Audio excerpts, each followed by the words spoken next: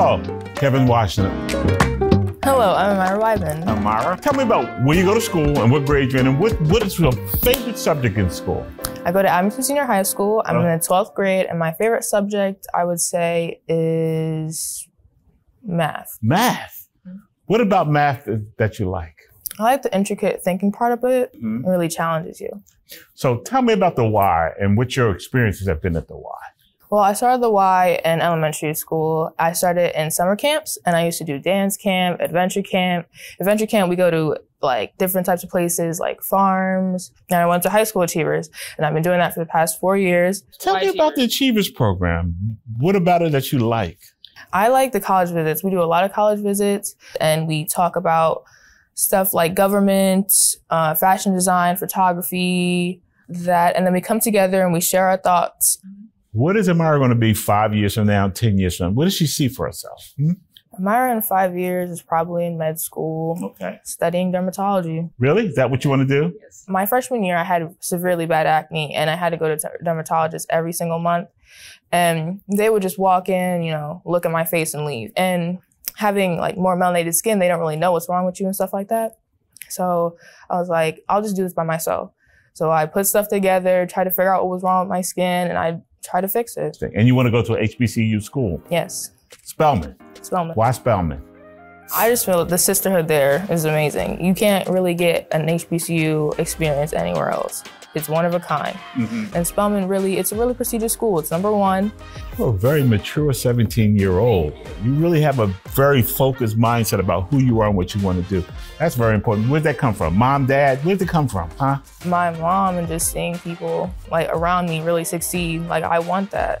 Now, who would you say is the closest to you other than your family? Probably Miss Robin. The reason I ask that is because as I look at you and I look at the confidence that you have, and I wonder, where did it come from? More times than not, it's usually an adult outside of the family that you have had this relationship with. That's why I asked that, because you really are a very confident young lady. Thank you. Who was yours? Huh? My name was Bill Morton.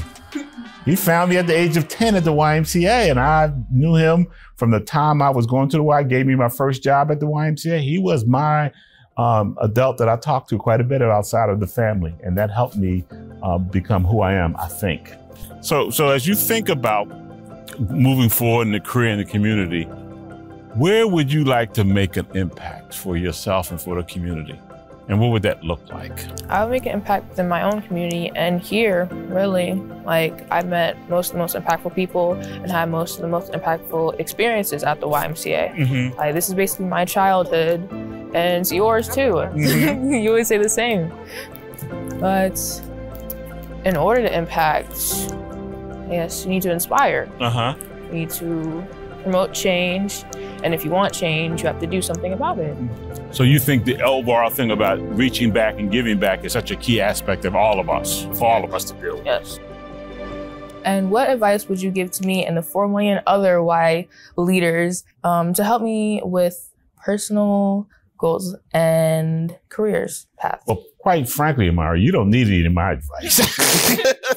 But since you asked, and I have a couple of thoughts. One is, continue to focus on the things that you're doing in school. And they're not only looking for people with A's and B's, they're looking for somebody that's well-rounded, that's done some volunteer work, that's worked, that's got a good character. They're looking for that, and you bring that. So keep doing those kinds of things other than what you do in school. I'm pretty sure you were an honor roll, right? Yeah. I figured that. See, I didn't have to ask that. I knew that. I had my induction tomorrow. Oh, are you in the National Honor Society? Yes. See? These kinds of things I know from who you are and how you present yourself.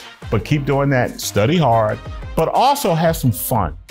You know, don't miss out on the fun aspect, because that helps round you out. Secondarily, find someone, and I think you find someone that you can talk to outside of your parents about other things, and make sure that they're consistent with the kind of values that your parents represent. And when you're in college, which you will be soon, don't be afraid to ask for help. Because they may go in some classes like, I don't know what this is about. I'm not sure. Don't be afraid to ask.